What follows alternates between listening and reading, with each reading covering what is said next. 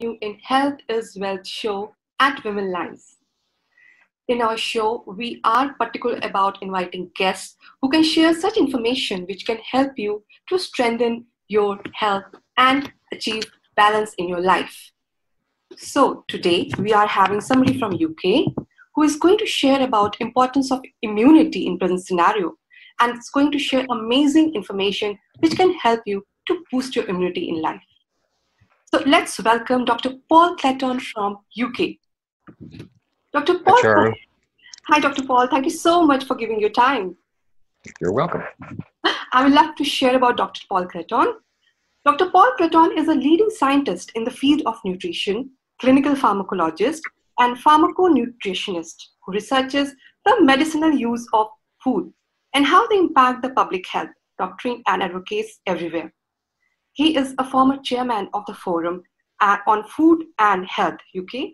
He has also been a scientific advisor to the UK Government Committee on the Safety of the Medicine. Not only has Dr. Clayton devoted the majority of his life towards public knowledge and education in pharmacology, but he also is actively involved in teaching, developing clinical trials, and publishing books and journals. So, Dr. Paul, my first question goes to you. What is immunity and how we can boost it? Can you share insights about it?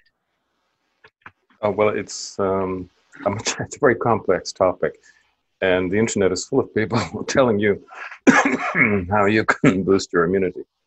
But the problem is the immune system has many, many different moving parts. Very true. Many subsystems, and you have to know what it is that you're trying to boost or enhance. You do things the wrong way, and you could end up in trouble. So what I tend to do, and a lot of the work that I do, we focus on a part of the immune system that's known as the innate immune system. Okay. This is not the most fashionable area to be in. The money, the real money, is being made in terms of manipulating the adaptive immune system, because that's the part of the immune system which has an immunological memory, and that is the part of the system that you can manipulate using vaccination programs. Big business, enormous amounts of money, which has led to the big pharmaceutical companies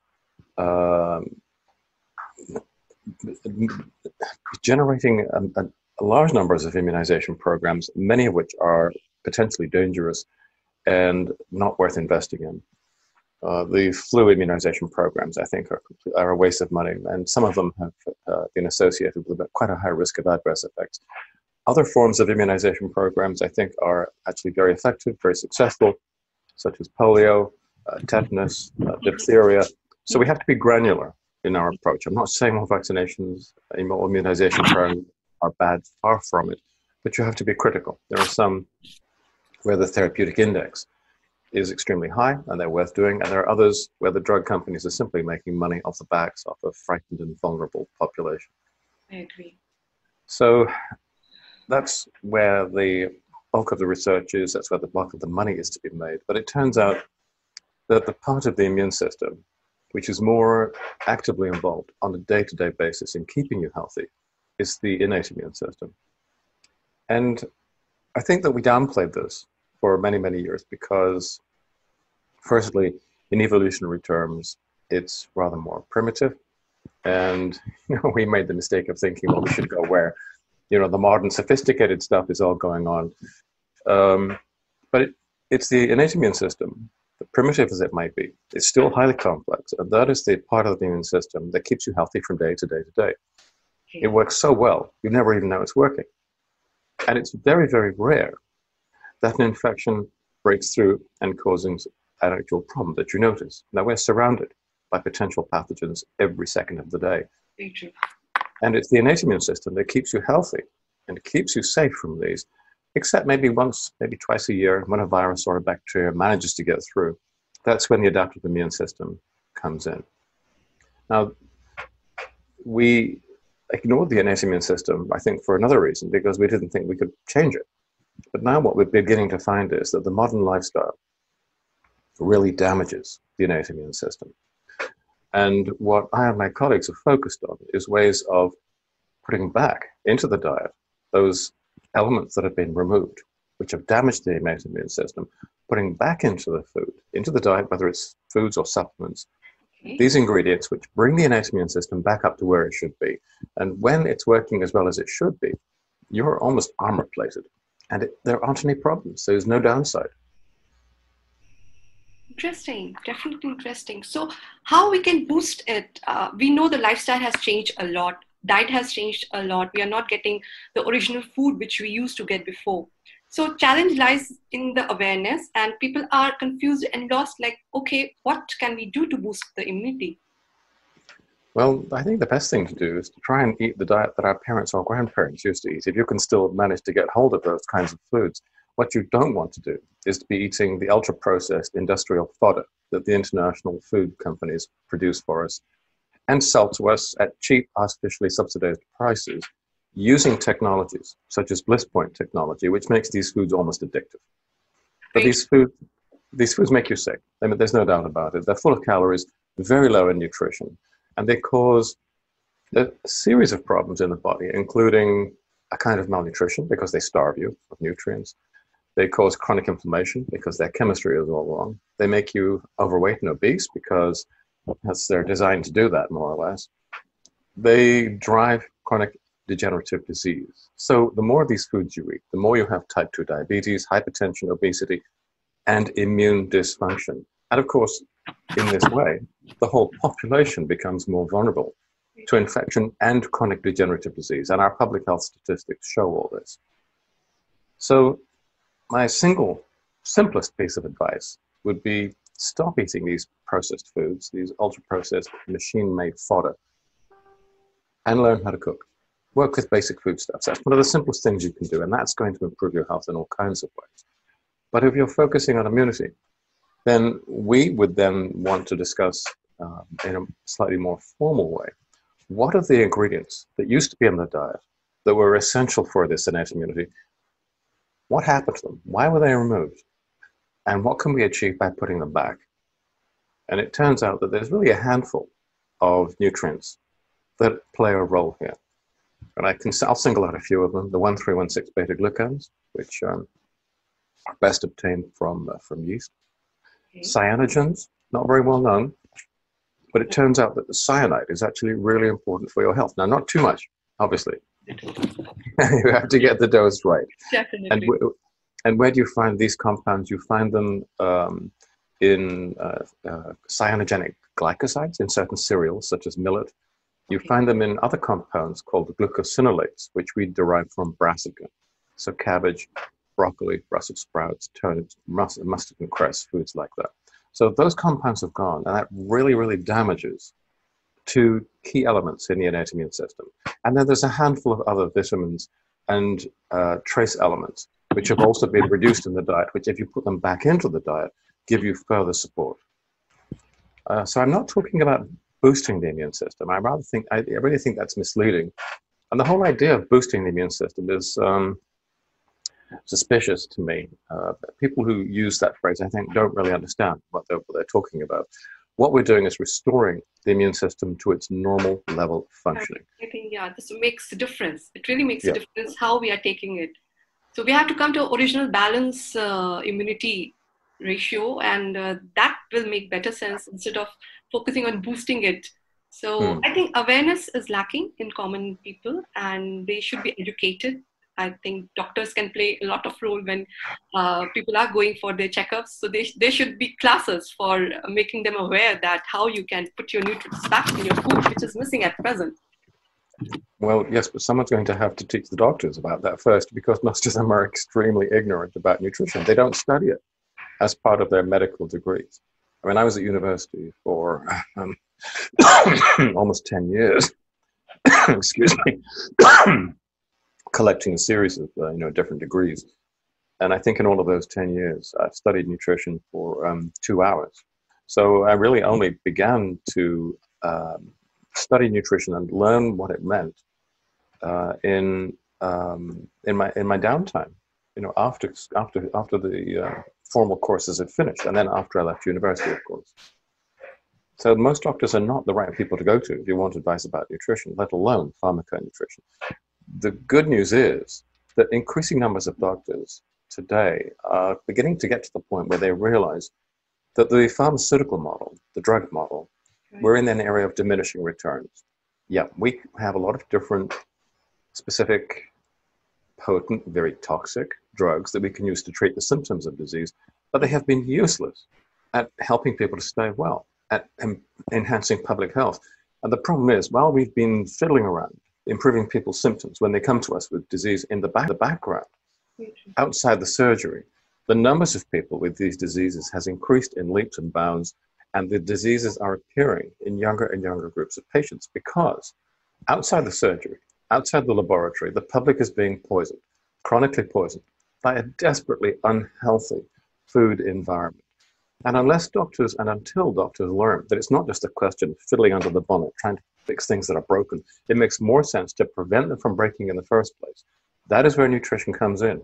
And that, unfortunately, is what doctors are not taught.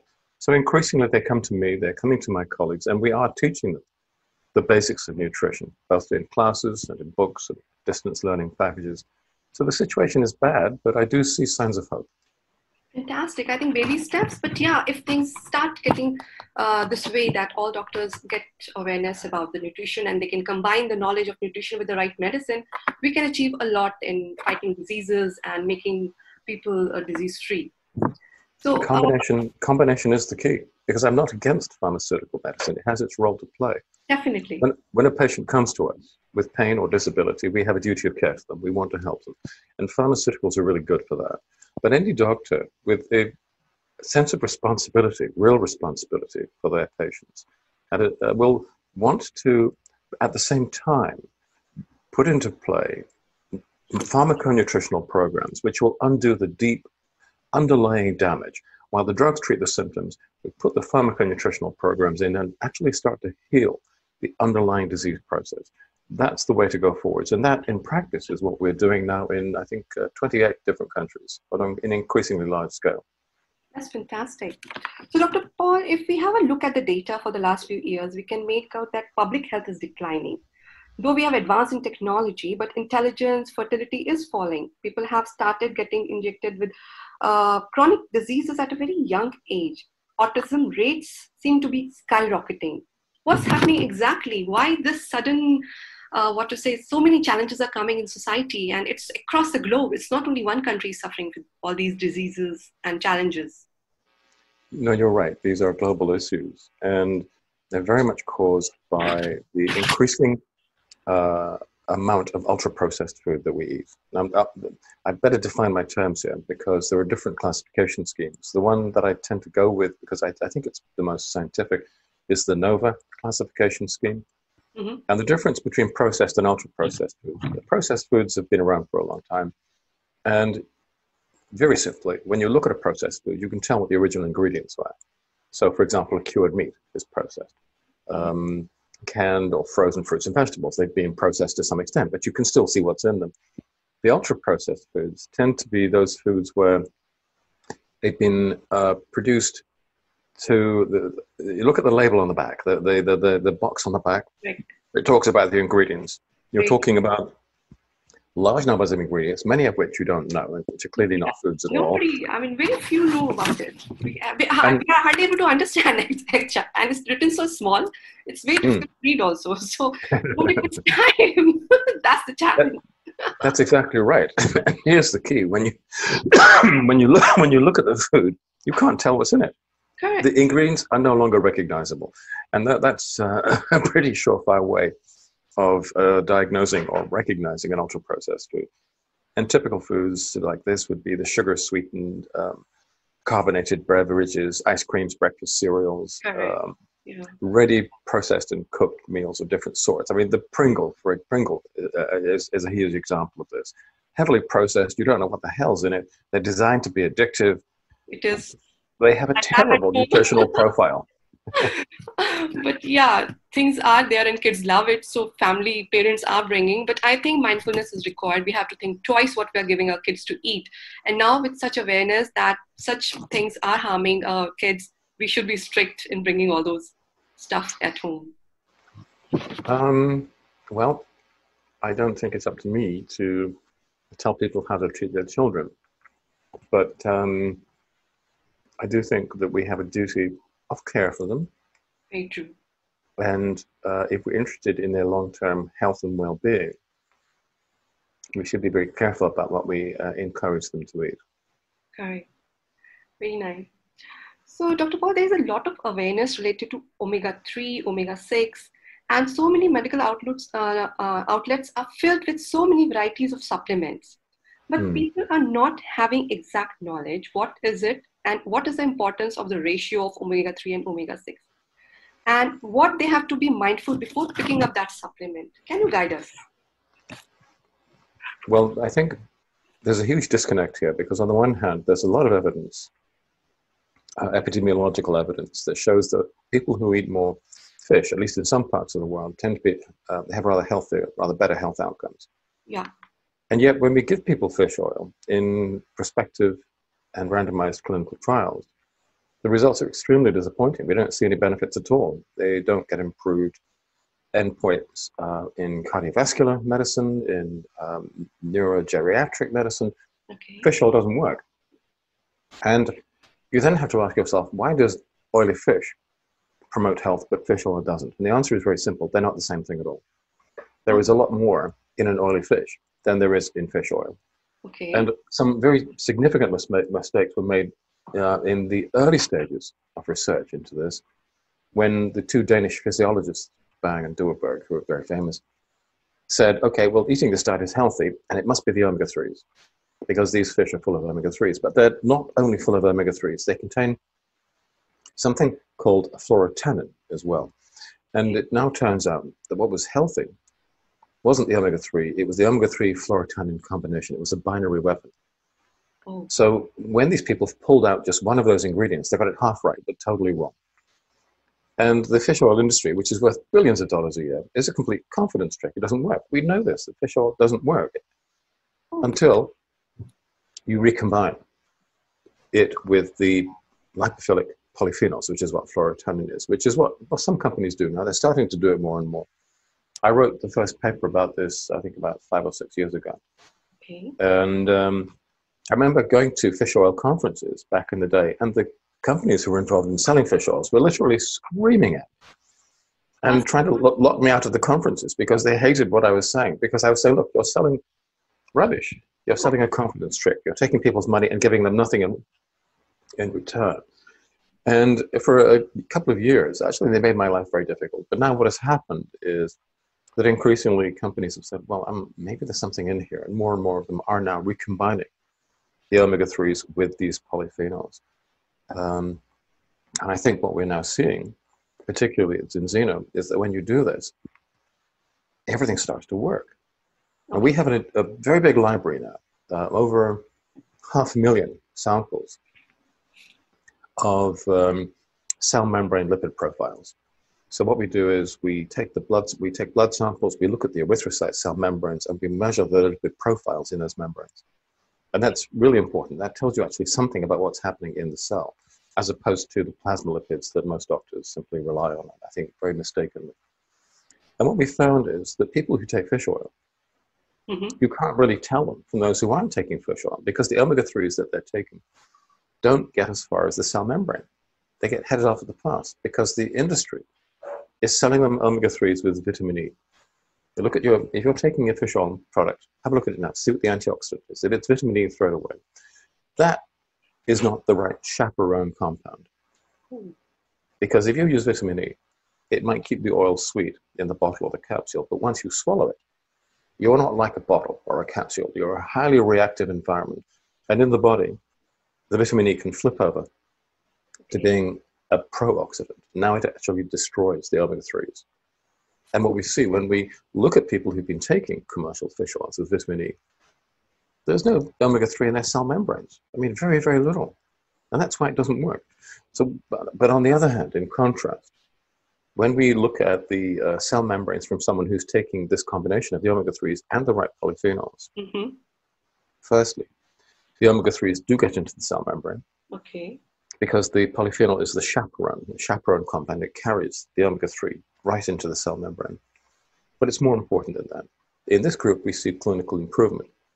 because not only does the omega-3 get to where it's needed, when the polyphenol has taken it and delivered it to the cell membrane, it then takes off its chaperone hat and puts on another one, which is, it's another anti-inflammatory agent, which works together with the omega-3s to switch off chronic inflammation.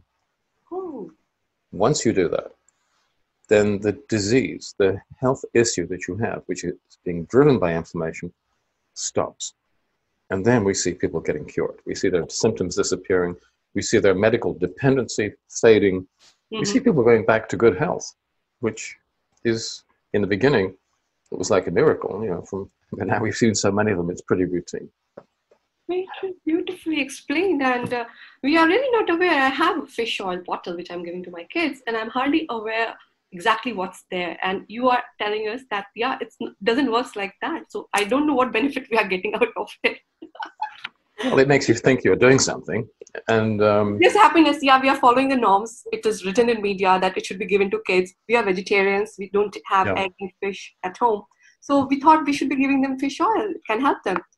But now I'm thinking. But if you're a vegetarian or a vegan, for whatever reasons, ethical reasons, environmental reasons, religious reasons, then there are omega-3 polyphenol combinations which don't come from fish, but come from algae, marine algae. Fish don't make omega-3s. They get it from the seaweeds, cold water seaweeds, which are at the bottom of the marine food chain. So in the same way that plants, terrestrial plants, produce omega-6s that get into the food chain, it's the seaweeds that produce the omega-3s and the fluorotannins, those lipid-soluble polyphenols, that produce the omega-3s that get into the krill, the small fish, the large fish, the marine mammals, and finally the apex predator, which is, you know, humans. Correct. So you can cut out the fish, you can cut out the middleman or the middle fish, and you can go straight to the seaweed. And increasingly, that's what we're doing. So for fish oil, also, like, people are taking the, supplements they buy from market. So can you highlight, like, what other things we should be mindful while buying the fish oils from the market? Well, I think the most critical issue is whether they have used the antioxidant vitamin E or astaxanthin. I mean, these are interesting compounds, but they're useless in this respect.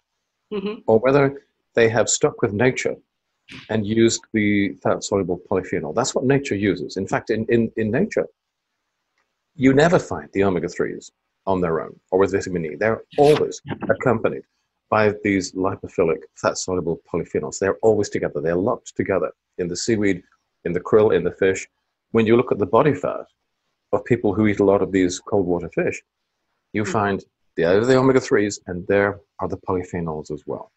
Okay. They always stay together. When the fish oil industry started tearing them apart, because those polyphenols, they color the fish oil and they give it a sort of a distinctive seaweedy taste that the fish oil companies thought people wouldn't like. That's why they purified them. But in that purification, they actually took out, they ruined the effectiveness of their product.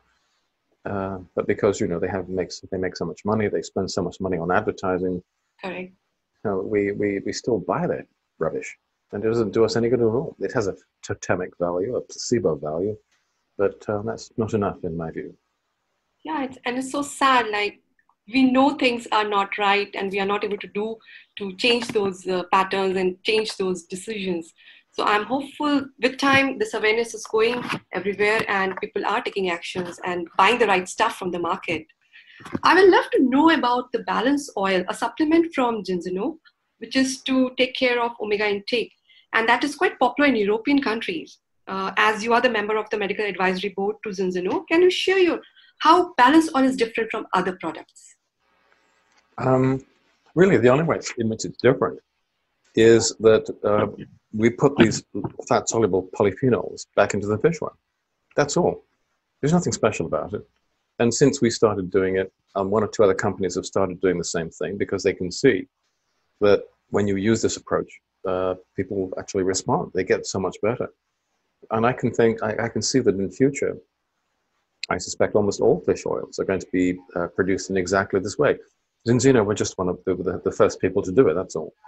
Okay. They inherited this particular balance oil from a company called Oil for Life, which was a very small group, Norwegian group, and I had been advising them. So I had been involved with balance oil even before it became balance oil. And I'd used something like this myself 12 years ago, a long time ago now, when I was first diagnosed with Graves' disease, which is an autoimmune disease that attacks the thyroid. I've been going through an incredibly stressful period in my life.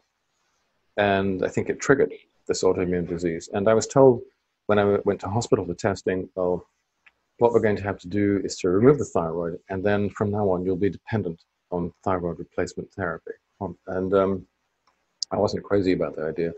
And what I knew is that in autoimmune disease, it is the immune system that is destroying the target tissue, and it is destroying it through a process of chronic inflammation. And I thought, well, maybe if I could stop the chronic inflammation for long enough, I could persuade my immune system not to attack this target. Maybe it will forget it, go away, and things will go back to normal. It's just a wild guess. So I started drinking huge amounts of fish oil and olive oil, not a very good source of polyphenols. And I really didn't enjoy it, but I was drinking very large amounts. And this was a kind of a crude prototype. And what actually happened was the inflammation stopped. My Graves' disease stopped. And I now no longer have the disease. My immune system has forgotten the thyroid. So I'm still working with, the original one, the one that I grew up with, and it works just fine. Fantastic. And my doctors, because every doctor has a doctor, or more than one, couldn't quite believe this. And they thought, well, you'll get back into trouble sooner or later. But that's 10, 12 years ago now, and I'm absolutely normal thyroid function. Then more recently, I started corresponding with a group of doctors in the United States, in Boston, who've been treating patients with type 1 diabetes in exactly the same way. And just as I found for myself, what they found is if you can reach people early in the disease, before the immune system has destroyed the target, and there's still residual function there, you can head trouble off of the path. You can tell the immune system, do not attack this target. You're not supposed to be doing this, stop it. And after a while, the immune system will listen to you. It will turn away. And at that point, you no longer have that disease. So this is a very interesting new way of thinking about autoimmune disease. There's other ways, other new models coming through as well. I'm not saying this is the only approach, but it worked for me, and I've seen it working for many other people. Fantastic. We'll take a short break, and we will come back again to ask more questions to Dr. Paul. Okay.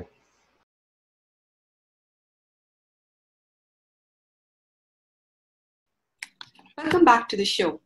So yes, Dr. Paul, we'd love to know more about balanced oil and how it plays role in understanding omega-6 to omega-3 ratio. Can you share for that? Of course, yes. I mean, good health is not just about omega-3.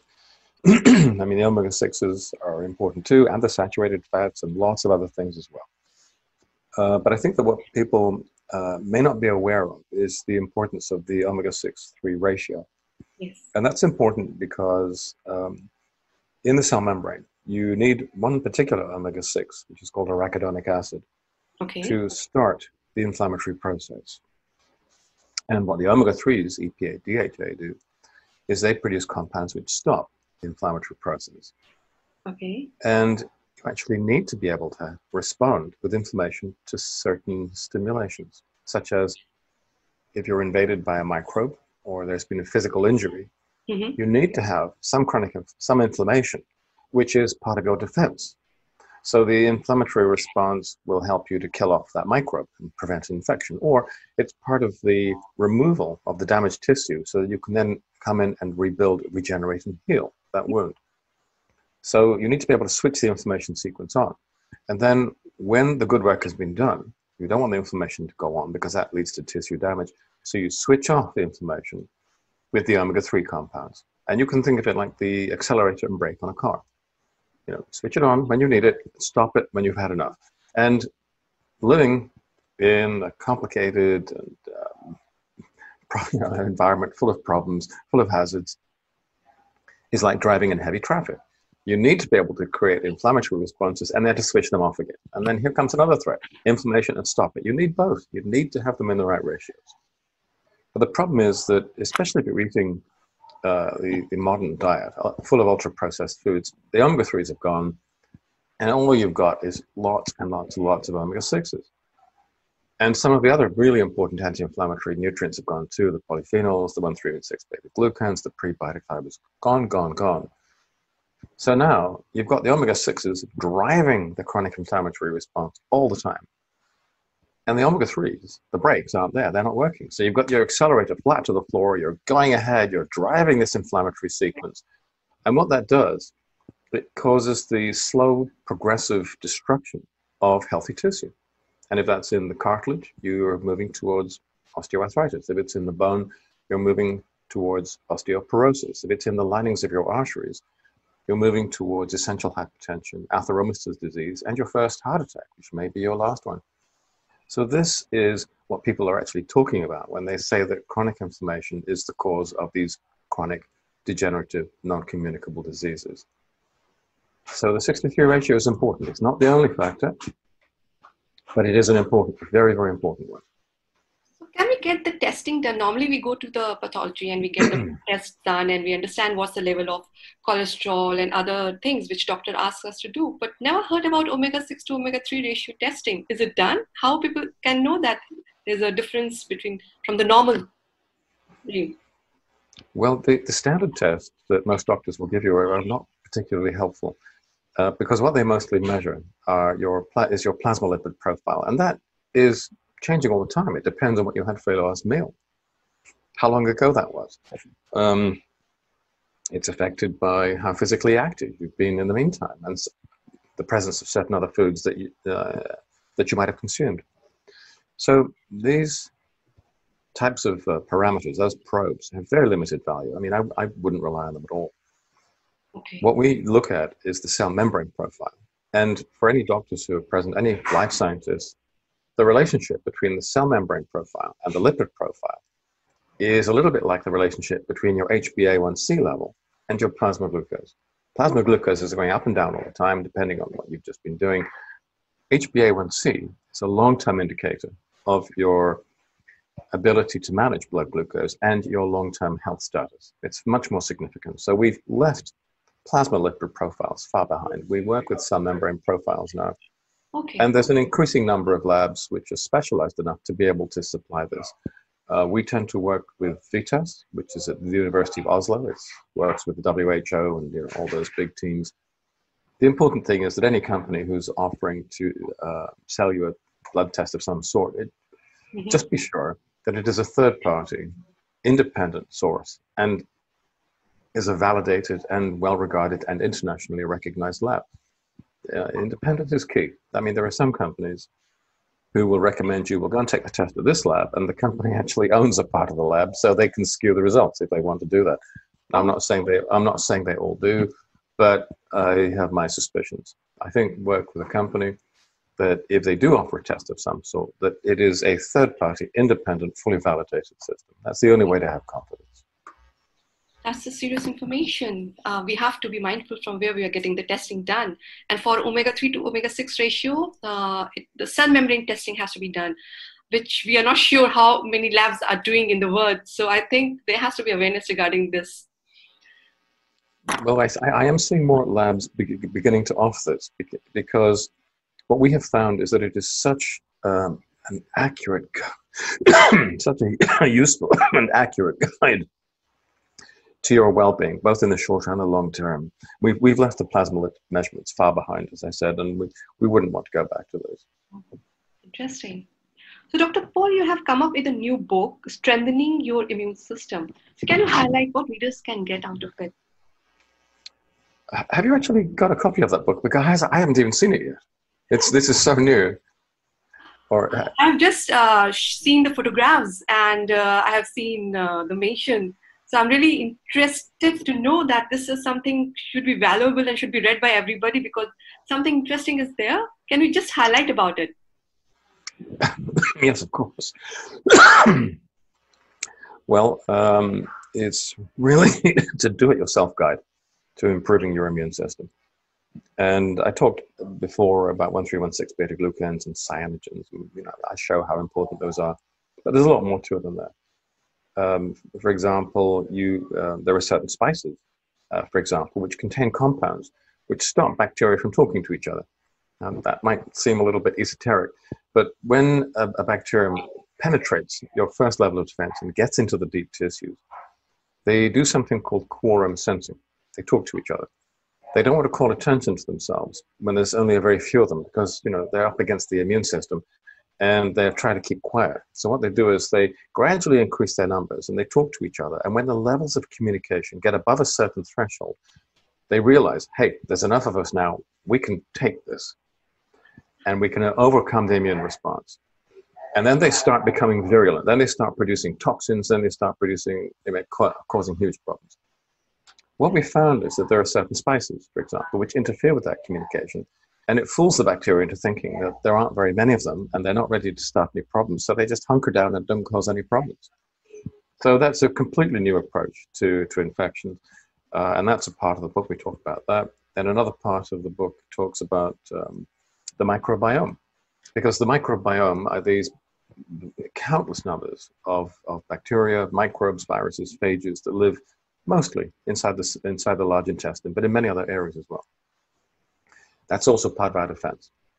But the defense doesn't work very well if you eat the modern ultra-processed diet, because that's missing in certain key ingredients that always used to be there that supported the growth of healthy microbes. And those healthy microbes were then part of our defense, our immune system. And so what I talk in the book is, I talk about how you can make simple dietary changes, which will increase the numbers of healthy bacteria, improve the microbiome, and improve your immunity as well. And there's all kinds of other very simple things you can do to enhance the activity and functionality of different parts of your immune system. I know it's very fashionable at the moment. We could talk about COVID-19. And some people are saying, well, we should all shelter in place and pull the bedclothes over our heads and never get up until the disease is over, which is ridiculous because it's really just kind of like a bad flu, that's all. Yeah. But there are other strategies, I think, rather than wait for vaccinations, and they're probably never going to appear because we've never developed a successful vaccine against this family of viruses. I don't know if we can. Could there be nutritional tools which would help to improve your resistance to infection? Well, firstly, if you're not eating ultra-processed foods, you're less likely to be overweight, to be hypertensive, to have diabetes. In other words, already your risk profile is going down. And if you do get the virus, you're probably not going to have too many serious problems with it. You'll deal with it, as I have done. But is there more that we can do? Well, I think there is. I produced a formulation which is called Extend. And it wasn't anything to do with COVID. It was actually designed, it was an imaginative formulation that was designed to protect us against disease X, which is why it's called Extend. Now, disease X doesn't actually exist. It was a theoretical disease that the WHO dreamt up several years ago. And they were thinking, well, we're seeing more and more emergent viruses entering the human population. And that's true. We are seeing this. And these are the zoonotic viruses. They're jumping into the human host population from their original host, which is usually, it's a pocket of bats that live in a cave in Guam, or a colony of stick insects that live in the Congo. And we're coming into contact with more and more of these species because of increased urbanization, population pressures and spreads. And then because we have uncontrolled mass travel, you can pick up one of these interesting new viruses in one country or one continent and bring it to the new continent even before you have any symptoms. So screening is pretty much impossible. And I thought, well, this disease X, what is it? Well, the WHO speculated that at some point, one of these viruses would emerge into the human population and would combine high transmission rates with high virulence. So it would spread quickly and kill everybody. The Andromeda strain. And this was the nightmare scenario. Yeah. And I thought, well, COVID isn't that. There's nothing like that. But I thought, well, okay, if disease X ever happens, what could we do to protect ourselves, to improve herd immunity? So I went all the way back to basics and started looking at what are immune defenses against viruses? How do they work? Mm-hmm. There's many of them. But although this is a little bit oversimplified, our innate immune defenses against bacteria are mostly cellular. They involve immune cells such as macrophages and neutrophils, cells like that. And our immune defenses against viruses are mostly chemical. Not all, but mostly. And again, if you've got any wonks in the audience, they'll say, well, what about natural killer cells? What about B cells and, Yeah. and T cells? And of course, yes, they do play a role, but they're not the first line of defense, and they're actually not very good either. The first line of defense, the body is able to make a series of chemicals, which are, they don't kill the virus because, you know, it's a moot point as to whether the virus is alive to begin with. It's more like a crystal. But what they do is they damage the virus to the point where it can then no longer invade the next cell, multiply, kill the cell, and then continue that cycle. Makes sense. Now, the body makes 4 compounds in particular: hydrogen peroxide, hypochlorous acid, hypothiocyanate, which technically is a pseudohalide, and hypoiodide. And all of these are sort of, they're like mild oxidizing agents or mild bleaches. That's oddly enough what Donald Trump was talking about when he was thinking we should drink bleach. He wasn't talking about domestic bleach, but then of course this whole propaganda war sort of tried to spin it off. Yeah. But what these compounds do is they damage sulfhydryl groups, which you find on the coats of many viruses. And the virus can then, it's there, but it can't do anything. It can't invade the next cell. It can't cause a problem. And then I thought, well, how is it that the body is able to do these things? So how does it make these chemicals? And when you look at the machinery that the body requires to make these 4 compounds, it's very dependent on the availability in the diet of a group of micronutrients. And then we looked at changes in the diet over the last 70 years or so. And guess what? Levels of all of these compounds have declined, which I think leaves people individually and at the public level, the herd level, really damaged. Their innate immune systems against viruses in general has been degraded. So what I did in this formulation, I decided, well, let's put everything back in that we know that the human needs to make these 4 antiviral compounds. And then when COVID came along, I thought, well, I don't think this is that dangerous of a virus anyway. And if I believe in this, I should put my money where my mouth is. And I didn't have time to apply to an ethics committee and set up a clinical trial. And I don't think anyone would have agreed to it anyway. But what I did was I started using this. And then I went to a whole bunch of very crowded places where there were lots of people milling around. I didn't use a mask, didn't wash my hands. I actually did a lot of hand-to-mouth stuff. And I picked up the virus. It didn't take long. And it's not a big deal because I think, you know, the odds are quite high. I would have got it anyway. So this wasn't really anything heroic. I didn't think I was putting myself at substantial risk. And so I got the virus. And, you know, I mean, for about a week, I didn't feel very well.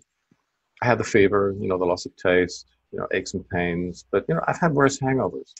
I mean, although, let me just say, I'd have to go back 50 years to when I was at medical school. I don't do that sort of thing anymore. But it wasn't really a bad deal. Now, I am theoretically in a risk group because I'm in my 7th decade of life now. And I should not have done particularly well. I mean, the odds are in that age group, you are going to have more of a problem. But I have to say that for me, the experience of COVID-19 was pretty easygoing. I have a slight residual cough, but otherwise I'm about 95% and recovering fast. Now that's really not scientific. It's a single, simple case history. You can't extrapolate from that. It is the lowest level of scientific evidence. But I would say that the pharmacology, my own personal experience, and quite significant numbers of other people I know who've been using Extend makes me think, well, I think there's something here. Okay.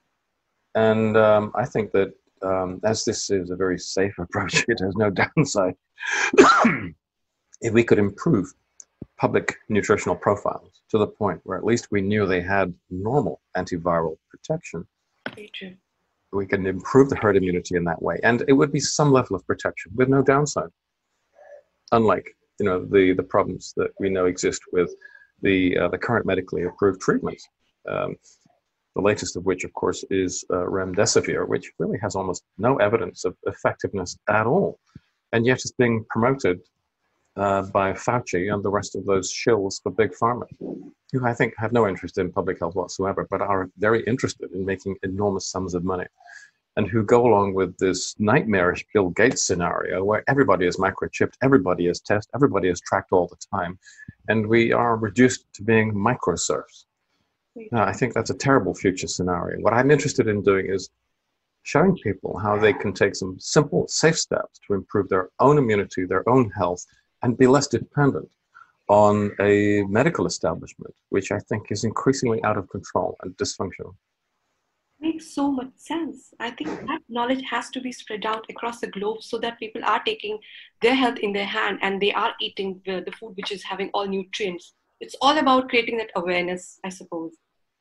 And taking responsibility for your own health, rather than living a terrible lifestyle, and then when something inevitably goes wrong, go running off to some medical expert who's never going to be able to do anything other than patch you up. And it's, never. Very true. I regard 21st century orthodox medicine as extraordinarily primitive. I mean, we look back at 19th century or 18th century medicine as being barbaric. We have made very little progress, in my view. We have prioritized Pasteurian medicine, magic bullets, at the expense of a form of medicine which you can trace back not to Louis Pasteur, who was a great medical scientist, by the way, but to his contemporary and compatriot, Louis Bernard, who we know as the father of physiology, but who actually did a lot of other work, where he talked about the importance of le milieu intérieur, by which he was talking about the metabolism, the environment inside the host. Mm-hmm. And he was more interested in strengthening that to the point where the host, the individual, could then protect himself or herself. So the form of medicine that we practice dates back, is influenced by Pasteur, but really originates with Claude Bernard. They're two complementary disciplines, and we try to practice them both. Fantastic. So do look out for the book when it is there, friends. It will give you immense knowledge how to take care of your health and take your health in your hand. So Dr. Paul, my last question is, can you share a message with Womenline readers and followers? What is the best way they can take care of their health and immune system? Some tips for them. Look, I mean, everyone says, don't smoke, take some exercise, eat fruits and vegetables. I mean, and of course I go along with that. I mean, you'd be foolish if you're not to. And that'll take you so far. But I think you can go further. The evidence is that you can go very much further than that. And so I would say there are certain groups of nutrients which you can obtain from very certain types of foods. And if you incorporate those into your diet continuously and strategically, you will then enjoy vastly improved health prospects, both in terms of infectious and non-infectious diseases. I think what our science is about is improving health expectancy. And if you improve health expectancy, improved life expectancy comes along as a side effect. That's not our primary aim. I'm not interested in living forever, but I am interested in living as healthily as I can for as long as possible and sharing that. So these are very simple, do-it-yourself routines that are very easy to pick up. And I'm currently working with a very talented chef and a food historian on how to build these ideas into recipes and into dishes that you can then integrate more easily into your eating habits. So that's my next project. Awesome to know that, Dr. Paul. Thank you so much for sharing such wonderful information. Let's get our friends to take our health in our hands and lead a healthy life. Thank you so much, Dr. Paul. Take care. Goodbye. You're very welcome. I'm sorry for the coughing. Bye-bye. Take care.